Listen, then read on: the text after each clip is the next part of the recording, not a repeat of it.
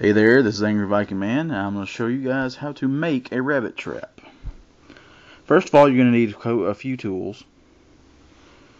Pocket knife,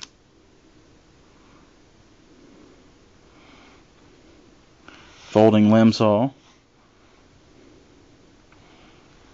a stick, and another piece of stick. You'll also need paracord.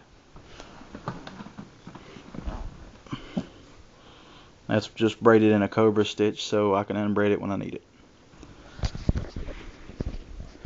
Now I'm just showing you how to make the trap mechanism using these few simple tools. Now you're going to take your stick, your bigger one, you're going to sharpen one end of it. Doesn't have to be pointy or dangerously sharp, just sharp enough you can pound it in the ground with a hatchet or a hammer.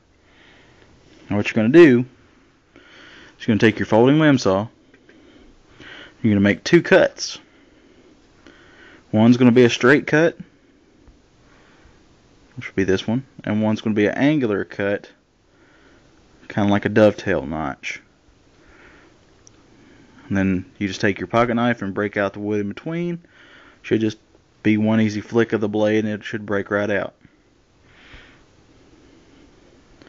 Now that you've got that, you're going to take your other piece of stick, you're going to make the other part of the trigger mechanism. And here I have a pre-cut trigger mechanism. See, I've got another flat cut here. That's where you're going to tie your paracord right around that. And down here I've got another dovetail cut. Now whenever you go to put these together in the woods, you're going to take your two dovetail cuts,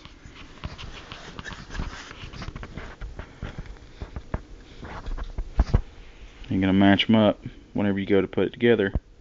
And you see how that fits right inside that cut on both ends. You're going to get it where it's barely on the edge, so the slightest little pressure will cause it to release. All you got to do is take your paracord and tie it around the top part right here, and you should be good to go.